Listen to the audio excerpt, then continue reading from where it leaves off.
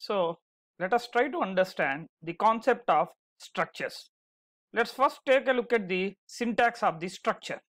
The syntax is as struct followed by the struct name, then open curly parenthesis and the ending curly parenthesis. In between you can mention the members and there is a semicolon after this closing parenthesis. This is very important.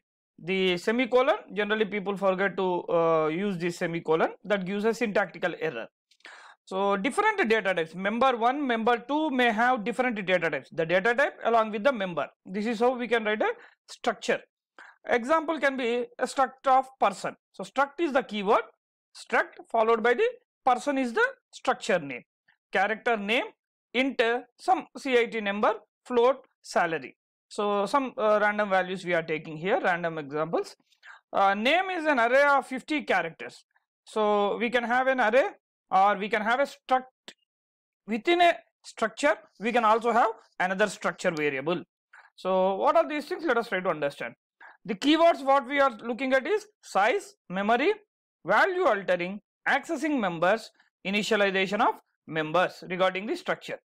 So in case of structure, the keyword struct is used to define a structure. How do we identify the structure? How do we calculate the total memory required, that is the size of the structure, a structure variable? When a variable is associated with a structure, the compiler allocates the memory for each member. So memory is allocated for first member as well as the second member.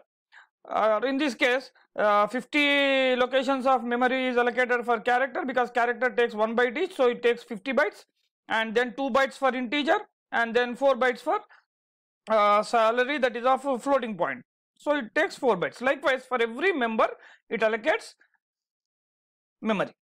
The size of the structure is greater than or equal to the sum of the sizes of its members. Generally it would be equal to, so minimum it is equal to the members sum, the sizes of the members, and each member within a structure is assigned unique storage area of location. That is very important. The memory is not common memory. Every element is having independent memory, unique memory.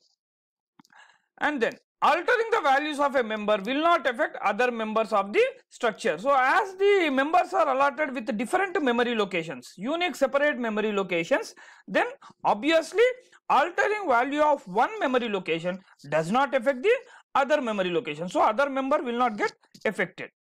Now how do we access structure members? Individual members can be accessed at a time using dot operator or arrow operator. Dot operator in case of general structure variable elements.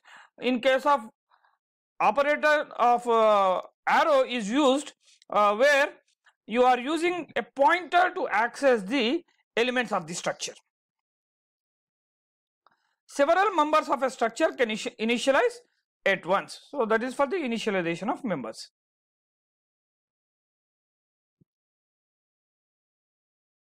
So once again, example, struct character name int cd, and now here you can see person 1 comma person 2. This is how I can declare the structure variables. After the structure definition itself, here itself I can declare the structure variables, and I can have a array within the structure sorry, in the same way array of structure elements. Now each, this p of 20 means 20 variables, each one is of structure.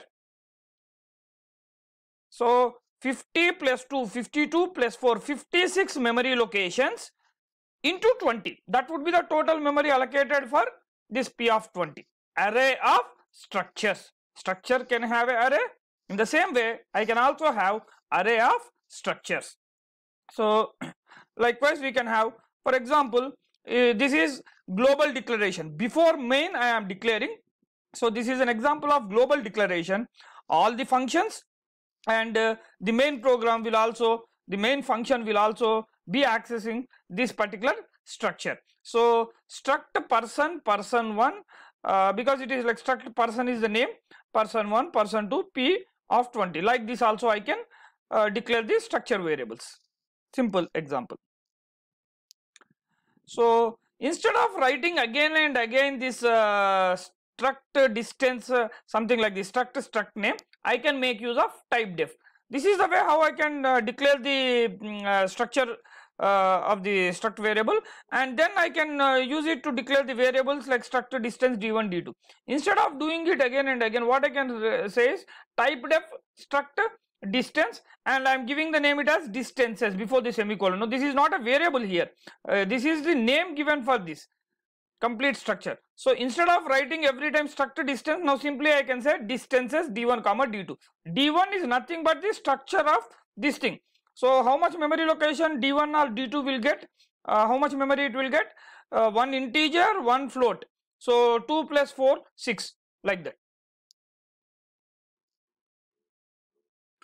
So this is one example program to add sample code for structures. So we are taking it like feet and inch two distances.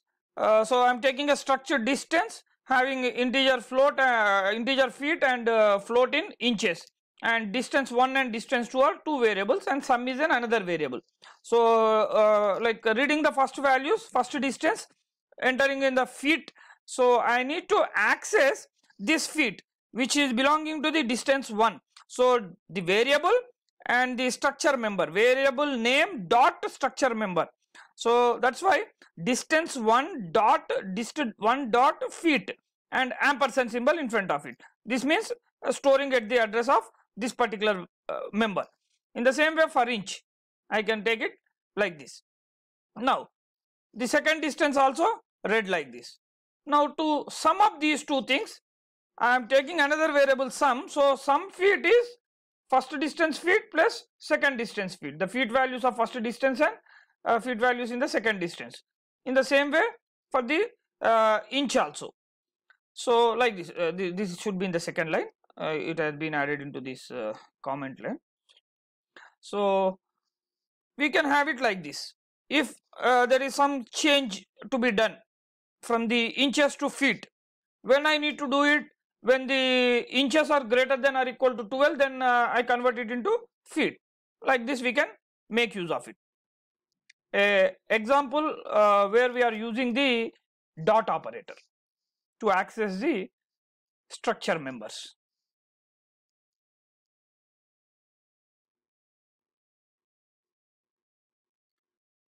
In the same way, here I am having a pointer to the struct which is name. I have taken it as a name, and then another structure variable Harry. So here again making use of the same thing like example. So person I have taken pointer to the person and person 1.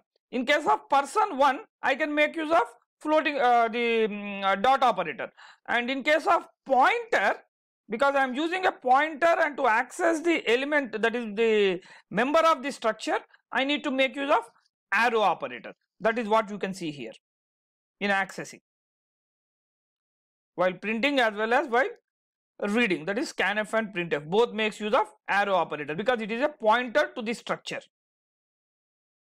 whereas in the other case it is simple structure variable, it can make use of dot operator.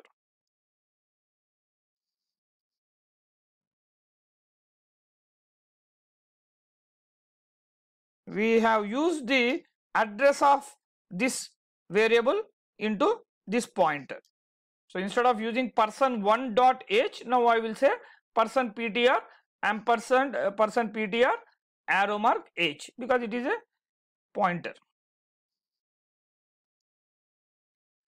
Now the most important thing that happens is C supports dynamic memory allocation. That means during the runtime I can request the compiler to allocate memory. The disadvantage of static memory allocation is that later on we cannot change the sizes, but C language also supports in dynamic memory allocation. While executing the program, if some memory is required, we can request through a proper instruction to allocate the memory. And how do it handles? It makes use of certain functions like malloc, calloc, free and realloc. So in case of malloc, as the memory is being allocated randomly, obviously we should have some mechanism to access the memory. Nothing but we need the pointer. So malloc will return the pointer of the allocated memory. Hence, we need to have a pointer variable every time to hold the address of the allocated memory using malloc.